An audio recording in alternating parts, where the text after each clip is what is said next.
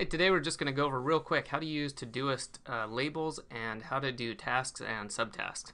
So we've talked about using the asterisk. You can check out the video. I'll link it in the description below if you want to set up a task and use it truly as kind of a, for lack of a better term, label, because there's actually something called labels in Todoist.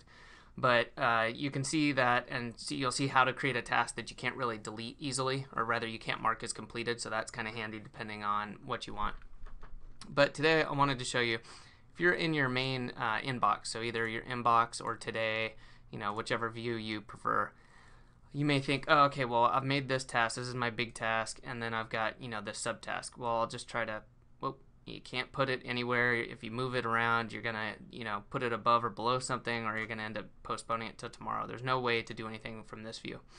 However, what you can do is head over to one of your projects. So basically you need a project, so you can see over here. And then you can say, let's say I've got big project, I've got do something else, and then a subtask. Okay, I just made these up. You can click what you want to be a subtask and just drag it over. Okay, there you go. And then you get the little, I guess, window tab dropper. All right, so you can do that.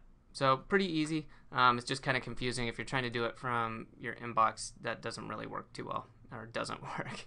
So you need to do it as a project, which makes sense because in a project you would have these sort of subtasks. Okay, so the one cool thing about this now, while that may have seemed confusing, is that now when you go back, since this is due today, if you go back to today, you'll see that it's in here, okay? And it works as a drop down. Okay, so pretty handy. So you just do this from your project view and you'll be good to go. Hope that helps.